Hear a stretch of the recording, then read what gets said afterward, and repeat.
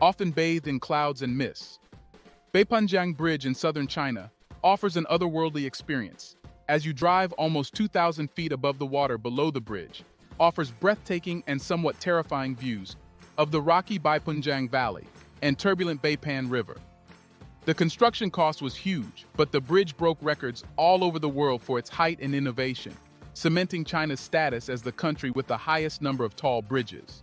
But why does China make its bridges so tall? And will this record-holding bridge soon lose its title to some up-and-coming behemoth? Let's find out. Welcome back to another exciting episode of our channel. Innovation World brings you China's innovation stories, projects, and growing influence in different parts of the world. If you are new to the channel and enjoy learning about fast-paced modernity, especially China's development and growing power, you will find our videos intriguing. In this video, we'll explore the incredible creation of the Beipanjiang Bridge built above the Beipanjiang Valley, China's Guizhou province. Let's get started. The Beipanjiang Bridge, also known as the Duge Bridge, sits an impressive 565 meters, or 1,854 feet above the Beipan River, which is equivalent to a 200-story skyscraper. For comparison, the Golden Gate Bridge in San Francisco is just 220 feet high, while New York's One World Trade Center, the tallest building in the U.S., stands at 1,776 feet tall. Beipanjiang Bridge is a 4-lane cable-stayed bridge on the border between the provinces of Guizhou and Yunnan, an area known for being difficult to navigate and travel. The bridge spans 1,341 meters or 4,399 feet across the valley, giving travelers a safe and breathtaking way to travel within the region. But this convenience came with a massive price tag of 1.023 billion yuan, or around 147 million US dollars. When the bridge was completed in 2016, it became the highest in the entire world thanks to the height its deck stood above the valley below, officially making it into the Guinness World Records in 2018. But its record-breaking height shouldn't be confused with the other tallest bridge in the world, the Millau Viaduct in France, which cost $424 million. The viaduct is known for its tall structure, but it definitely doesn't have the height under its deck that China's bridge does. It has a structural height of 336.4 meters or 1,104 feet. In comparison, the Beipanjiang Bridge's tallest tower is just 269 meters or 883 feet high, making it the 10th tallest bridge tower in the world. But it still broke the record for highest deck compared to the ground below it. Now, if anyone ever asks you what you know about bridges, you have a little tall versus high bridge trivia to toss their way in addition to being the highest bridge in the world. The Beipanjiang Bridge also uses the second longest ever span of steel truss cable. But how did this bridge manage to break so many records and become an iconic symbol of innovative engineering all around the world? To understand that, we'll have to take a look at how it was made. Before we continue further, tell us, are you enjoying the video?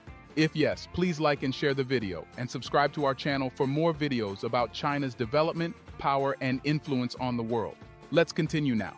It took 3 years of construction to finish the bridge by 2016, but discussions and design officially began back in 2011. It all started with an 8.9 million yuan, or 1.37 million US dollar grant in scientific research funding from the Chinese government. Soon after, the project itself provided match funding of around 6.1 million yuan, or about 937 US dollars, bringing the research fund to around 15 million yuan, or 2.3 million US dollars. Designed by Chinese engineers, the Beipanjiang Bridge connects Guizhou's great east-west routes to the Yunnan province across terrain that was previously inaccessible to most cars and trucks. The engineering and placement of the bridge was an enormous undertaking that took the most careful planning and research. The gorge the bridge crosses is so deep that the structure had to be able to withstand the strong wind field created by the valley below. The engineers decided to go with tough steel truss cable to provide the flexibility and strength needed to keep the bridge standing. Its location definitely played a part in how tall the bridge ended up being. The original design estimated a height that was a couple of 100 feet lower, but the designers had to keep moving the bridge higher and higher to avoid the cracks and caves present in the mountains on either side of the valley. This process of trial and error is what ended up making the bridge so iconically high, though it also increased the budget by an estimated $20 to $40 million. However, running into these problems wound up being completely worth it in the end. We mentioned that the bridge connected areas not even accessible by vehicles. So it's not hard to imagine just how much the bridge's creation changed the travel time and habits of those in the Guizhou province of southern China, which is a land of mountains, high plateaus, rivers, and canyons. The bridge is part of the G65 Hangzhou-Raleigh Expressway between Kujin and Liupanshui. The entire four-lane divided highway that the bridge is part of stretches an incredible 2,935 kilometers or 1,825 miles from the city of Hangzhou near Shanghai to the border of Burma near Tibet. Upon completion, the bridge decreased travel time from one side to the other from about 3 hours to just 5 minutes. It also shortened the overall travel time between Zhenwei City, Yunnan, and Chiwicheng County, Guizhou, from around 5 hours to just an hour. Because of this, the Beipanjiang Bridge is more than just a bridge. It's a structure that brings together communities, allows visitors to explore other regions, and increases the amount of tourists attracted to the area. This in turn increases the economy of some of these smaller communities that took a lot longer to access. Without the bridge's help, the bridge's creation even improved integration between regions, since people have more freedom to move where they'd like without travel being a complicating factor. And of course, the bridge is also a proud symbol of China's growing financial strength, engineering abilities, and overall position in the world. We briefly mentioned that China has a reputation for building tall bridges, but it's hard to believe just how far ahead they are in this respect than the rest of the world. China has both the second and third highest bridges in the world. As well, they are the Saidu River Bridge at 496 meters, or 1,627 feet high, and the Pulley Bridge at 485 meters, or 591 feet. The Beipanjiang Bridge is the tallest in China since the Saidu River Bridge, which it beat in both height and cost. The Saidu Bridge cost about 720 million yuan, or $100 million, showing China's ability to keep one-upping themselves when it comes to progress and financial abilities, thanks to its rocky terrain filled with valleys and canyons.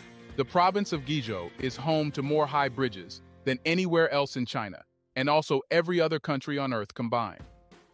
More specifically, there is no waterway within Guizhou that has a greater collection of super high bridges than the Beipan River does. So really, the Beipanjiang Bridge was destined to be the world's highest right from the start. The focus on creating more convenient commuting in China and the Guizhou area started with the high-speed railway, a project which cost $1.3 billion and went through the mountains. But now that bridges are being built to cut travel time even more and allow commuters to take their own vehicles, China is cementing itself as the tall bridge capital of the world. By 2020, Guizhou has more than 250 bridges over 100 meters or 328 feet high, the biggest concentration of tall bridges in the world. We can compare that to Italy, which has the world's second greatest number of high bridges, even though they only have 40 exceeding 100 meters in height of the world's 20 super high bridges that exceed 300 meters or 984 feet from deck to water. All are in China except for 3. So it's not likely that the Beipanjiang Bridge will lose its title as the highest bridge anytime soon. And if it did, it would probably lose it to another Chinese creation with the bridge's construction. China not only made commuting easier and broke some records to make themselves look good, they also created one of the coolest and most breathtaking man-made structures in the world that seems to blend perfectly with its surroundings, and 5 years after its creation, it's still offering China the convenience and attention that makes the $147 million price tag completely worth it. Beipanjiang Bridge might be the highest bridge in the world, but it's nowhere near the most expensive. That title belongs to Hong Kong's Zhuhai-Macau Bridge, which cost $20 billion. We would like to take a moment here and appreciate you all for commenting and sharing your opinions. Your insights always impress us. Let us know what other costly construction projects you'd love to know more about. Do you want to watch more videos like this one? If yes, please like and share the video and subscribe to get exclusive videos about how phenomenally China is developing and growing its influence over the world. Until the next video, stay tuned.